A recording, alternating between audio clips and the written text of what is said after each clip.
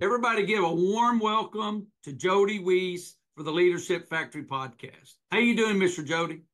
I'm doing great, Greg. Thanks for having me on today. Hey, buddy, you're the first second timer on the Leadership Factory podcast. I know you're feeling Well, good about that. I feel honored, or else you're just running out of friends to speak with you on these podcasts. But no, I thought we had a really good conversation the last time, so I'm happy we can talk about something else. Maybe go a little deeper into some areas of how we've worked with people over our careers to try to bring the best out of them. So I'm looking forward to it. Yeah, because the name of your last episode was "I Believe in People." So, and that's pretty hard to, you're FBI chief of police in Chicago. So when you believe in people, you see the worst in people. See, that was the irony of the name of your title, knowing what you've been through and all the horrible things that you've seen and had to manage through to say, I believe in people. Because you see the best in people, even though you've seen the worst of the worst people.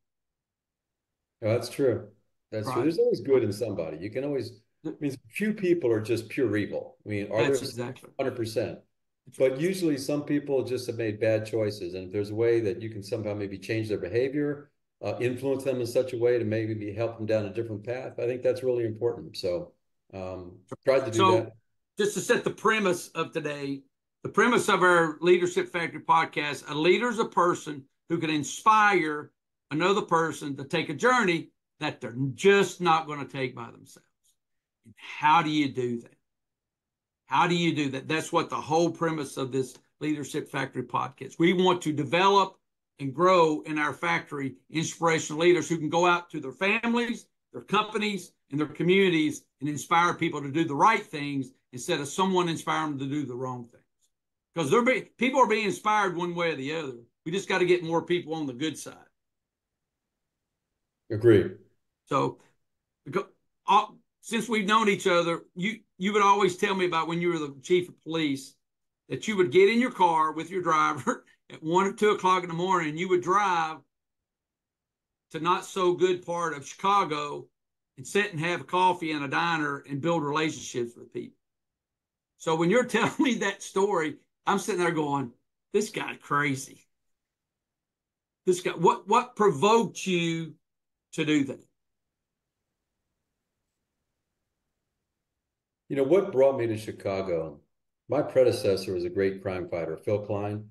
He dropped murders over 25% in like 1 year. Brilliant.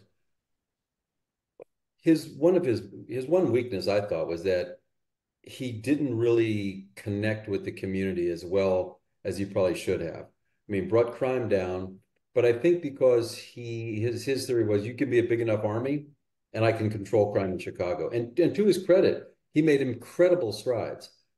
But there was tension, there was a disconnect between, some of the African American communities down the South and the West Side, and then I think with the police department. There had been a couple high level incidents that got national attention where the police didn't look real good. So when I got there, I thought, you know what? It's been a while since they probably had a superintendent that would go out at night and go to talk to people, go down gangways, just come up and talk to the average citizen on the street, try to find out what's going on, what do they need, what's their biggest issue facing them. And then I thought, it shouldn't just be me. So I had the entire command staff go out every Friday night. They could work a late shift, but just go out and just drive through the community and go talk to people. Now, I didn't make it a real measured thing. Like you got to give me a list of contacts you go to. Sometimes I would call and say, "Hey, I'm looking for Commander so and so. Is he still out?" And they go, "Yeah, he's out here." So we would meet and chat a little bit. But the reason I did that, Greg, was I wanted the community to know that I cared about them. Number one, I hadn't done that in a long time.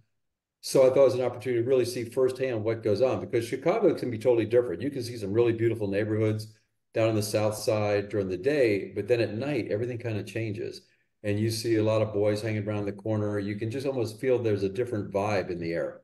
So I want to go out and feel that. So I thought it would be a good chance to come into the communities, go to some of the little restaurants down the south side or on the west side, sit down, have some, jerk chicken, have some fish and chips, grab a cup of coffee, go on a gangway to a party that folks were having, and just kind of listen to that. And then what I would do on Saturdays, the mayor always had a function in the community. It usually was in the south or the west side.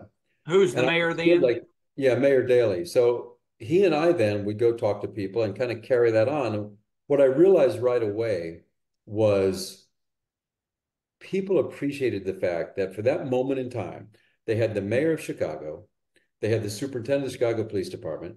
I would drag the district commander over and we would sit and talk to them. And if it was something that we could actually put a plan to, we would put that in place. Maybe we had to do like a special mission that we would have officers go by and check this one area. And then I'd go back and follow up. I'd say, hey, here's my phone number. Give me a call tell me how this works. I said, but let me have your phone number so I can check on you. And then like 2 weeks later, I'd come back and say, how did it work out? They said, it was really great. The guys that used to always hang around the corner, your cops pushed them off the corner. I said, well, great. That's what we were looking to do. So a lot of it, Greg, was building trust with the community that had been absent for a while. And the response, I was a little bit skeptical. I didn't know how it would work. I never brought camera crews with me. I didn't make this as a photo op. Some of the news people, when they heard I was doing this, wanted to ride along. I go, absolutely not. I am not using people as pawns in a video to promote what I'm doing to keep Chicago That's safe. good. It was just going to be me out there talking to people. And I think a couple of times my one driver is saying, hey, you may not want to do this. I said, that's why I got you, my brother. Keep me out of trouble. Make sure nothing bad happens. So we never had an issue, and people were incredibly polite and just appreciative of the fact that I took time out of my day to go down and talk to them. But you got to have that follow-up. If somebody gives you something, it's like, okay, you're going to see me out here next week, and you're going to see me out here the week after that. And I will make sure that the area, that corner you're concerned about is going to be cleaned up. I give you my word. And then when you do that, that buys a lot of goodwill in the community. It's like, hey, man, the superintendent came out here. He told me he was going to do this. And hey, look, you can check. These boys are not hanging around the corner. They're not playing dice. That area's been cleaned up. Now, to be fair, it may have moved to another part of that community, but at least I took care of that problem at that one particular place. That's good. That's good. That's good. Because as we always say on Leadership Factory podcast, if it's not on paper, it's vapor. So I want to make sure everybody's got their pen and paper writing these nuggets and bombs that you're dropping, because you're trying to decriminalize an area through building relationships. Everybody that's listening is probably not doing that, or maybe they are, I don't know, but they're just trying to get people to take another step, get people to show up for work, get people to learn and grow and do the job they're asked without creating a problem. Okay. And if you can go meet them to try to decriminalize the area, so everybody listening today, if you would just go spend some time with people, stop, which is spend time on people, you could take some anxiety away from someone. And that's going to build trust, and trust is going to be the electricity to the inspiration. Because without trust, you don't have anything. Right. Another thing, a powerful thing you said, you followed up. You're making them a believer. Because if you don't follow up, they're not going to, they'll trust you less than they were when you came down there. Because you just, like you said, I didn't come down there for a photo shoot to get some press and running a campaign, a political campaign. I came down there to genuinely love on people, and you showed them that, and they bought into you once you came back and followed, hey, tell me how we're doing. So tell Greg, me how we're doing. I kind of started doing that as soon as I got kind of into career world. When I was in the Army, people always report to you. I was usually in a command position, and everybody wants to tell you what you want to hear. So as soon as I got done with the morning briefings, I'd be like, okay, I'm gonna go down to the maintenance building, or I'm gonna go down here, I'm gonna go down there. And you just walk up and you start talking to people. Now, to be fair, it made some of the midline supervisors extraordinarily nervous because now they have me Right. going down there and asking a lot of questions. But the reason I did that is I wanted to hear, what can I do to give you what you need to do your job better? I mean, I've always viewed it as any leadership position. I'm not in it for me. I'm in it for you, the employee. I'm in it for you, the soldier. I'm in it for you, the agent. I'm in it for you, the cop. I'm not in it for me, the police chief or the captain or the lieutenant or whomever. I'm in it for you. And I always felt my responsibility was to give them what they need. Well, if I'm not talking to people, any information I get is going to be filtered, because some people will say, no, we don't want to say we need that. So I go, tell me what you need. I may not be able to give it to you, but let me try. And if I can't give it to you, I'm going to tell you I can't do that. And I'll tell you why I can't do that. But you know what? I've always found that the people that are actually doing the job usually have the best ideas how to do it better, and they're not chained by this. Well, that's the way we've always done it, because well, didn't we just hire you? Yes. So how did you do it where you came from? Well, we did it this way. I like it. Let's try it. Because you can always go back, but just have the courage to try something to make it better for people. When I was at Chicago Police Department, uniform issue was it just made no sense to me. And I said, can't we make uniforms that are a little more functional? I mean, my background is the military, and you wear these uniforms. They're not really functional. They don't help you do your job. You're wearing this body armor underneath your shirt. It's hot. It's bulky. You can't really release it real easy if you want to cool down a little bit. Have we thought about putting body armor on the outside? And if you have body armor on the outside, maybe we should make it so you can carry stuff on it. So you could put pockets in it and you could simply put your name on it. And here's an idea which blew my mind that they didn't have.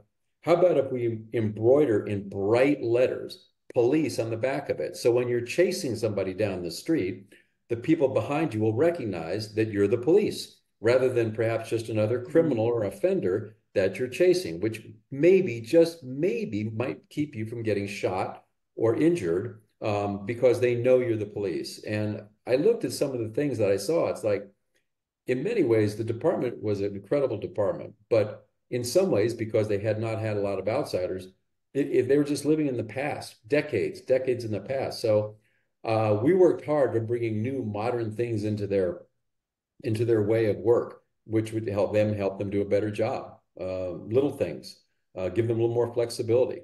Nobody liked to wear the crown hats because if you lost this one particular shield, it was an automatic 3-day suspension. So I say, hey, the hats look awesome. I think they look fantastic, but maybe we ought to just wear those like for graduations, funerals, recruitment ceremonies, kind of a ceremonial. How would guys feel about wearing baseball hats? Oh, we'd love that. Or how about in the wintertime when it's really cold? What about a knit cap? Oh, we'd love that. I said, well, why don't we try that? Kind of make it like That's a awesome. utility uniform. That's right. And just little things like that, those were well received. And it was simple things. But But I think it's but important to get to know. And I did the same thing in the community by going out and talking to them. Like, how are you guys with the police? Oh, we hate the police. Well, why? Well, this happened. I said, can you give me a time reference? Well, like, what do you mean? Did it happen last month? Well, no, it happened like when I was 12. Okay, you're 42 now. Can we say that the people during that time, 30 years ago, probably aren't here? And if you'll give me that much, can we say this can be a fresh start? Well, okay. How many superintendents came down and talked to you at 12:30 at night? None. I said, okay, so I've taken the first step. So can you promise to work with me and see if we can build these relationships a little bit? Okay. But then, as you just mentioned, you got to have that follow-up. You can't just go down there one night and they never see you again. So I had kind of my little routine, my route that I would go. And the other thing that was interesting, Greg, was you can make it more personal. It was great being in your police car, in your expedition driving up. But the best interaction I had was when my driver, who then turned into my bicycling partner, we would just ride bikes throughout the South and West sides. And I was amazed, not having been a police officer, how being on a bicycle just built relationships.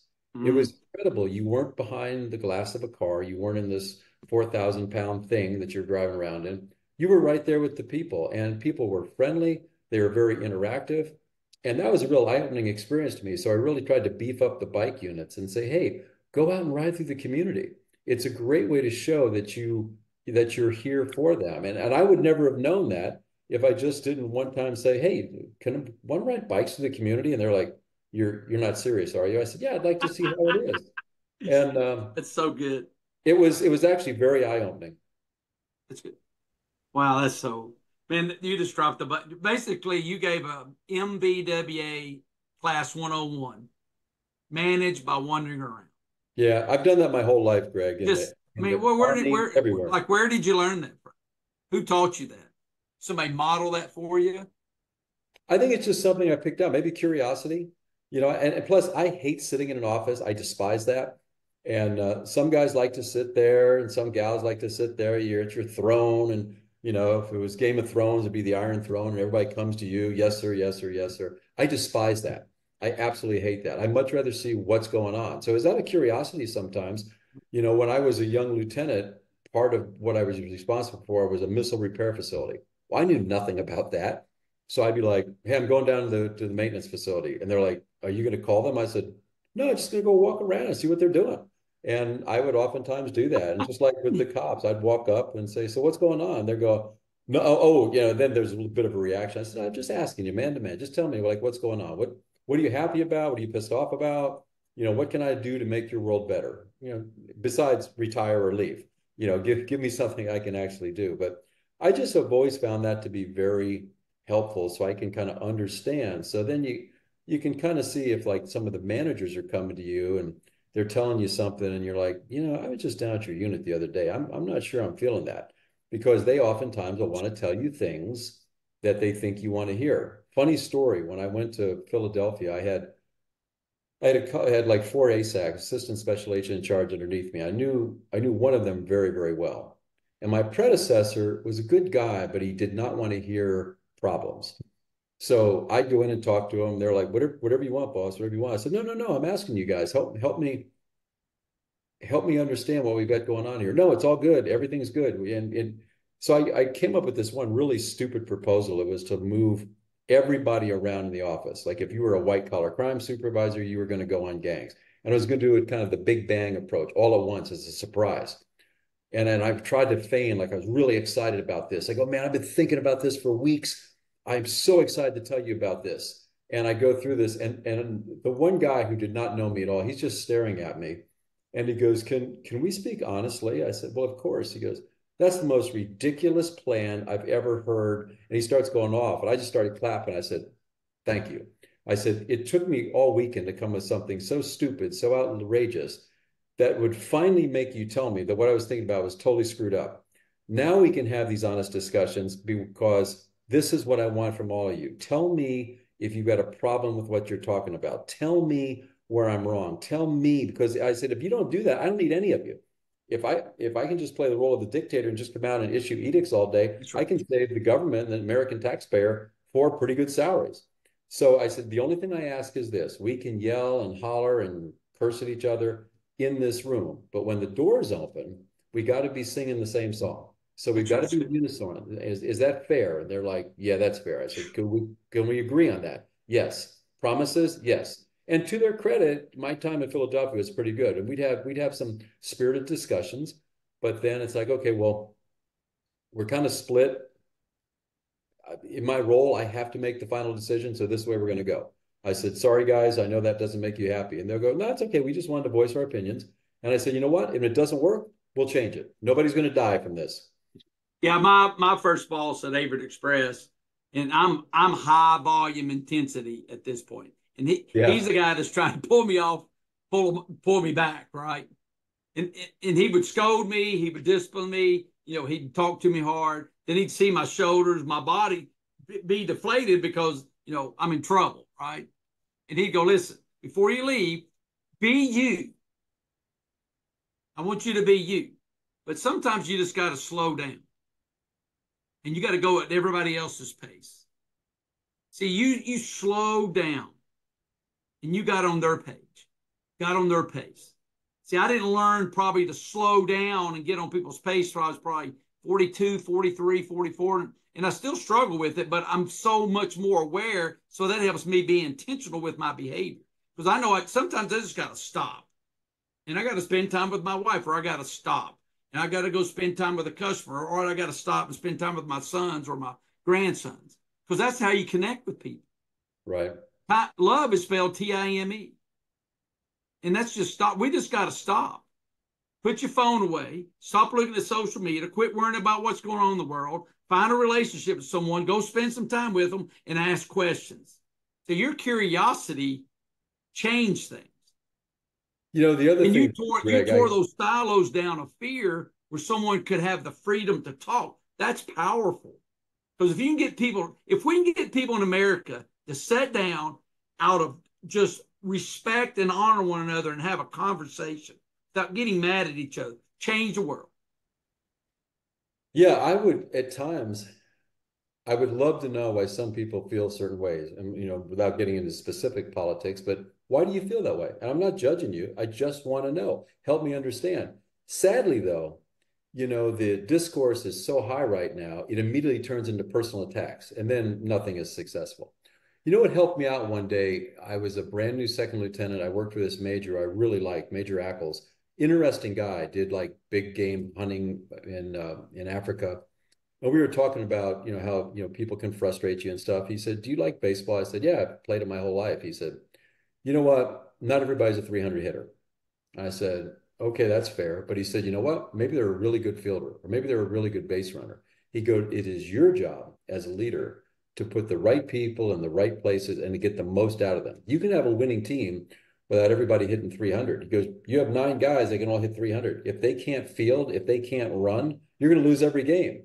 So he said, "You've got to get that blend. And some people may just be awesome. And your job is to get the most out of them that they can give, not knowing that not everybody's created equal." And that always kind of stuck in my head because it's like, okay, this guy's maybe not the best case agent. He's not somebody you're going to turn over a major drug trafficking organization to, but maybe he's a guy that's really good about covering leads. So you know what? Leads sometimes can be a pain in the butt. You're working hard. All of a sudden I go, "Hey, Greg, this came in from Jacksonville. Could you go out and run this down?" And you're rolling your eyes like, "I got some big cases to work." But some guys and gals are very happy, like, "Hey, give it to me, I'll do it." And they go out and they do a great job. They just were better suited at those quick turnarounds. And you know what? If I've got guys and gals that can do that, and then I've got a couple guys that are really into making the big cases, I've got a very good team. And sometimes you have to defend some of these guys on inspections a little bit because it's a senior agent. And they say, "Well, he doesn't have any major cases." I said, "That's true, but we've taken the team concept here. Look at his lead turnaround time. Look at how fast he processes it." Most of the inspectors that I dealt with, they're like, "You know what? You make this work and you get the most out of your people. So you know what? We're writing you up as you're all good." I said, "Thank you. I appreciate that." But to me, it's like putting the people in the position where they can succeed. And I think that's hard sometimes because like you're very all forward all the time. And you probably in your younger years thought like everybody should be running at your pace. But they may have family issues. They may have a lot of different issues that they want to run at your pace. You might inspire them to run at your pace, but they just can't. They just can't. And it's sad. But then you got to sit back and go, okay, he or she's given me everything they've got. They're doing a good job. They're taking care of their family. They've got their responsibilities there. They're giving me an honest day's work. I'm okay with that if they're only hitting 225, even though you want them to hit 300. That's right. That's so good. You just, coach, your second class, you just gave finding the uniqueness of the person. And how do you tap into the uniqueness of that person? Because what we do, it takes people to do it. Whatever we do, you can take AI, Chat GPT. It takes people. At the end of the day, it's about relationships. You got to know how to deal with people. And Greg, I think you've hit on this before. I've worked for some bosses and I've had some colleagues. They want to be liked. It's like, "Well, I'm not going to do that because then people won't like me." It's like, no, not everybody wants you as their friend. They want you as someone who has integrity and someone that will make a decision. There was a special agent in charge out in Phoenix. He's passed away, and he was getting blasted on an inspection for the climate survey. He wasn't nice. He was kind of a jerk. He was aggressive. He didn't say good morning to you sometime. So they called me up and they said, "What do you think about him?" I said, "The single best boss I've ever had in the FBI." And the guy that's interviewing me goes, "No, are you serious?" I go, "No," because I said, he was always a man of his word. And he always gave me an answer when I needed one. I said, "No, I'm not the type of person that runs him for everything. Like, mother, may I do this?" But when I needed an answer, he always gave me one. And for me, that's all I needed. They go, "Well, did he say good morning to you?" I said, "No." And I didn't say good morning to him. I didn't need to.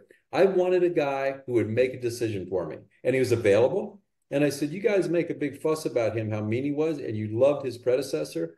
His predecessor never had a function in his house. The guy you think's this big jerk, he had parties at his house for all the support staff.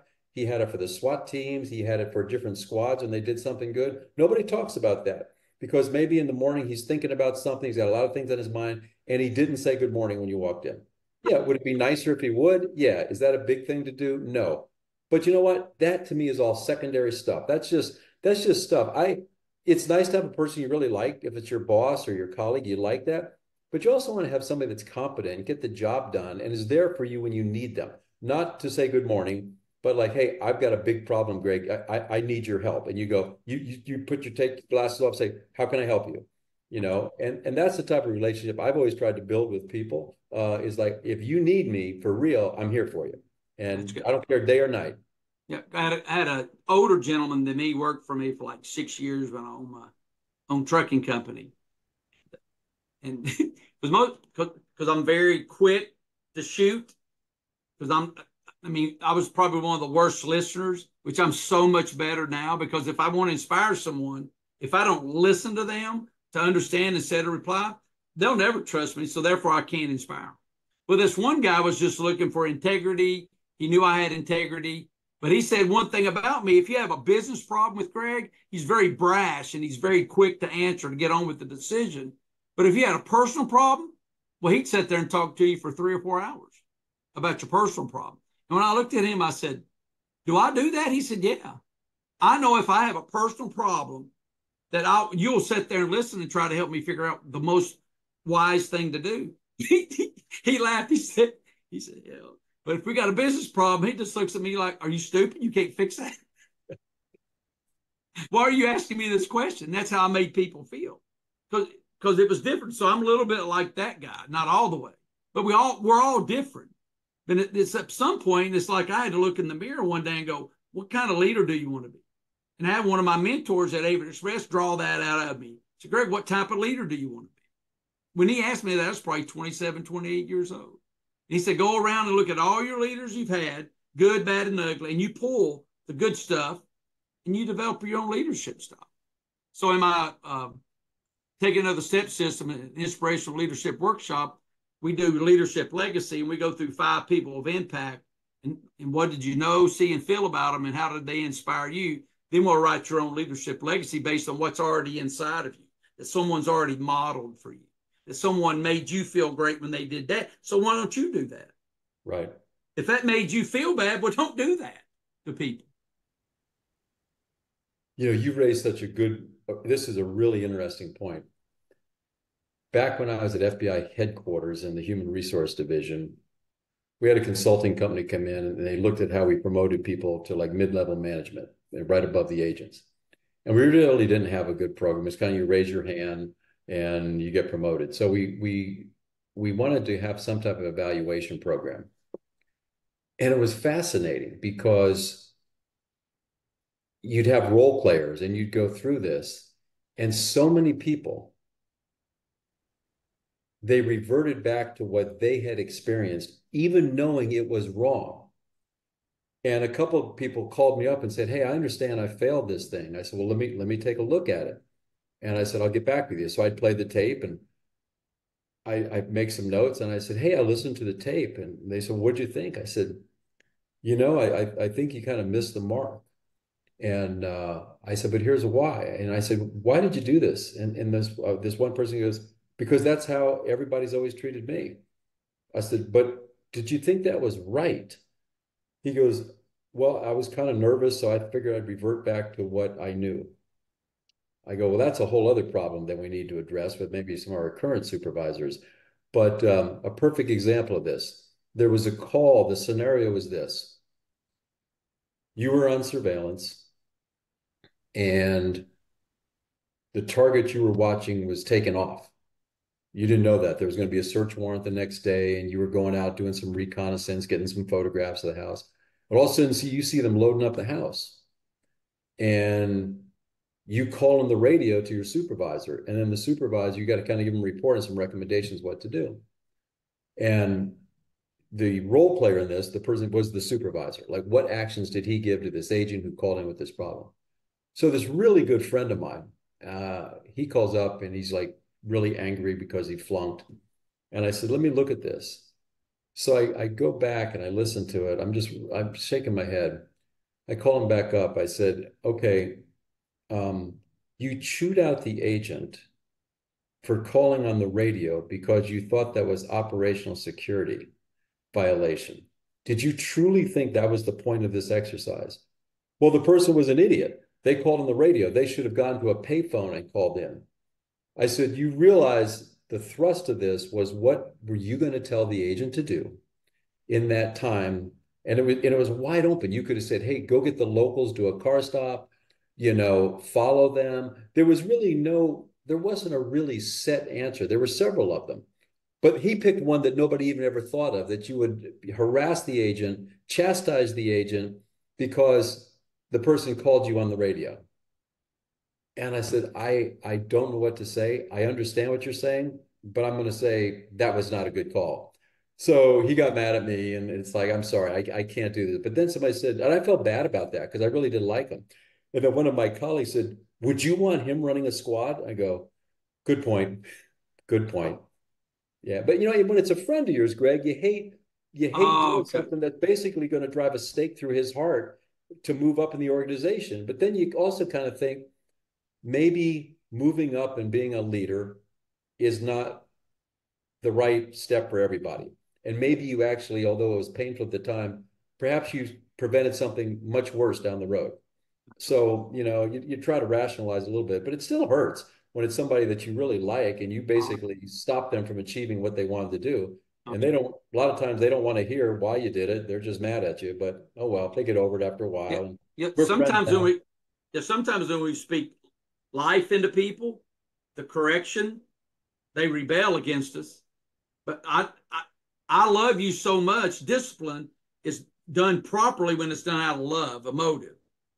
So when I discipline my sons, they've got to feel that I love them. And that's in a relationship because they got to know I love you so much. You can't keep doing what you're doing. But if you Yeah. want to get mad at me, that's on you. I'm not mad at you. I'm mad at your behavior. You as a person, you're special. My mom did a great job separating the person and the behavior because she didn't throw me out with the baby water, with the dishwater. I mean, she kept me. She threw my behavior away. When that behavior came back, she dealt with that again.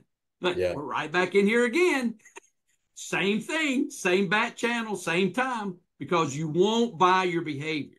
Because she kept telling me, Greg, you can't fix it until you own it, and you keep deflecting to other people. That's why we're right back in here again. So therefore, you're going to be disciplined again.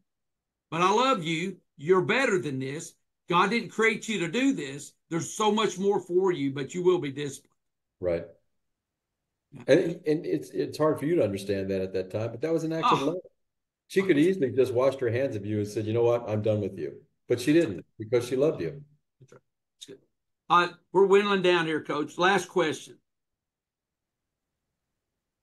What would you say to someone who does not see a need to build a relationship with their, I'm going to say a word I hate saying, subordinate or a teammate that reports to you?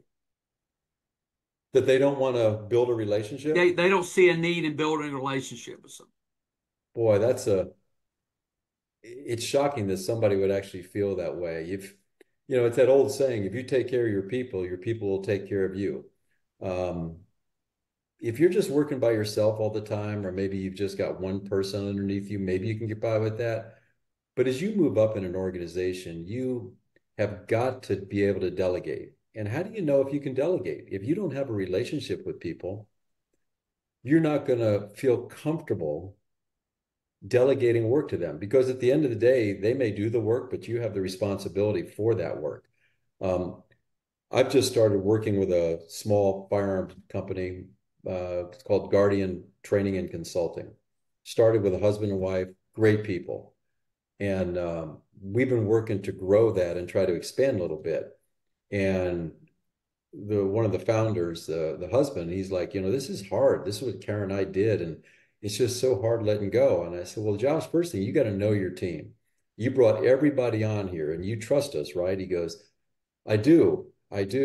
But I said, you've got to have those relationships. You got to feel 100% comfortable when I'm teaching a particular class. I may do it differently than you, but it's going to be done as well as you. And you won't know that until you get to see what I do and understand what I'm doing. And I said, it's still going to be hard because this is your baby. But I said, you will never take this to the next level if you're teaching just basic courses all the time. You need to be going out and selling this. You need to get the contract with LAPD or NYPD or the Los Angeles Sheriff's Office that you're going to come in and totally revamp their firearms program. Teach these officers how to shoot really fast and really accurate. Give them training that they've never seen before. But if you're teaching something as basic as concealed carry or use of force simulation, which they're basic courses, they're important courses, but that's not building the business. So I've tried to really work with him and mentor him, and he's doing a great job with it. His wife is actually, I think, is better at seeing that big picture. But he's also torn and fighting that desire. He likes to shoot and he likes to be on the range and he likes to do this stuff. And I said, you know what? Sometimes you got to back off that and let us do that. But it's the whole thing of know your team, get to know your people, because if you don't, you will never feel confident. You'll never trust them to go in and do the work that you have to have them do. I mean, So the more you move up in an organization, you might have, you could, well, like at Chicago Police Department, I had like 13,500 people. You think I could actually do their work for them? No, I had to have relationships. Now, did I know all 13,500? Of course not. Did I know all their commanders? Yes. Did I know all the deputy chiefs? Yes. Did I come in and have conversations with them? I just call up and say, hey, can I come by and see you at your office? Do you have time? Well, of course, the answer is yes. But I would just come in and talk, and they'd have their binders. Like, what do you want to talk about, boss? I go, really? I want to talk about you. What? I want to talk about you. And I want to get to know you as a person. I got to know, are you the next person who's going to be the superintendent of police department? Are you ready for that position? If you're not ready for that position, what can I do to help you get ready for that position? Because all of you should be aspiring to be in that job. I mean, would you like to be superintendent? Oh, yeah. I said, so do you feel you're ready right now? Well, probably not. I said, okay, we have a gap. How can I help you fill that gap? And they had never had anybody come in and ask that. And I asked why. There was a black guy who I really liked, and he comes up and I say, help me understand. He said, this is kind of a black expression, but he said, you ever heard the term bucket of crabs? And I go, not really. He said, what do crabs do? If they're in a bucket, one's trying to climb out, other one's going to reach out and pull it back. And I said, really? He said, anybody that looks to be a superstar, that looks to be moving up, will be viewed as a threat. And I said, no, come on. That's the person you should be grooming for future leadership roles. And he just started laughing. He goes, you are like so foreign to this agency because anybody else in your seat would look at us as a threat. He goes, I'm kind of a creative guy. There's been a brick put on my head for like the past 5 years because I'd have some ideas. The mayor might ask me about it. Your predecessors would find out about it and they'd say, bury him.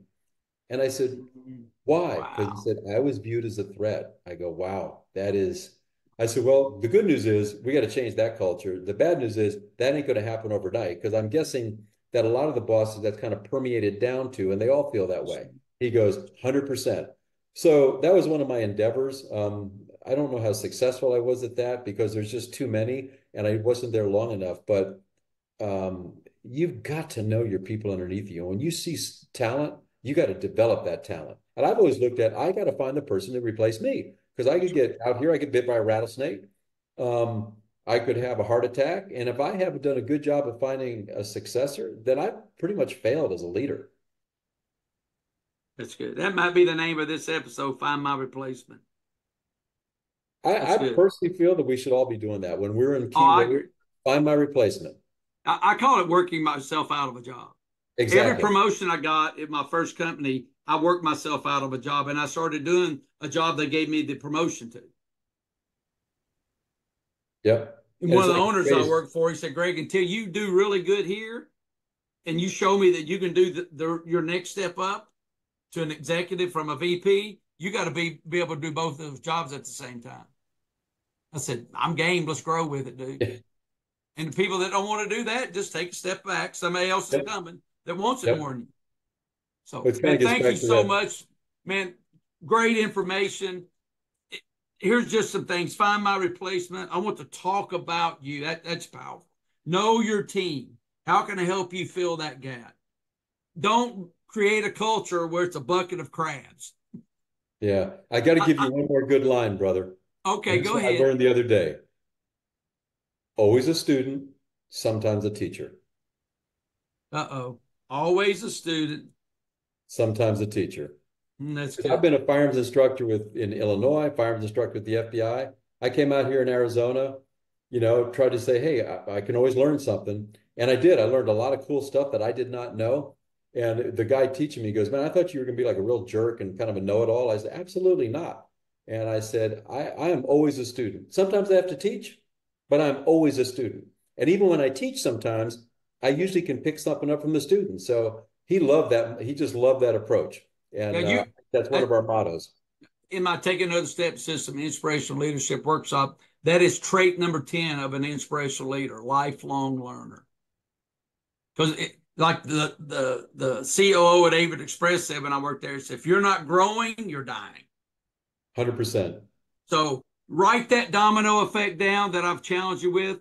Make sure you can find one thing out of this episode that'll catapult you forward in your inspirational leadership career. So Jody, thank you, sir. You're amazing. We just had this Bobcat and Snake show that we've talked about for the last 12 years. So thank you very much. Look forward to seeing you again. And listeners, listen to what he said today. He dropped a lot of nuggets that's going to help you get that next promotion. So thank you, Jody. Go have a great day. And as we say here at Leadership Factory Podcast, let's grow.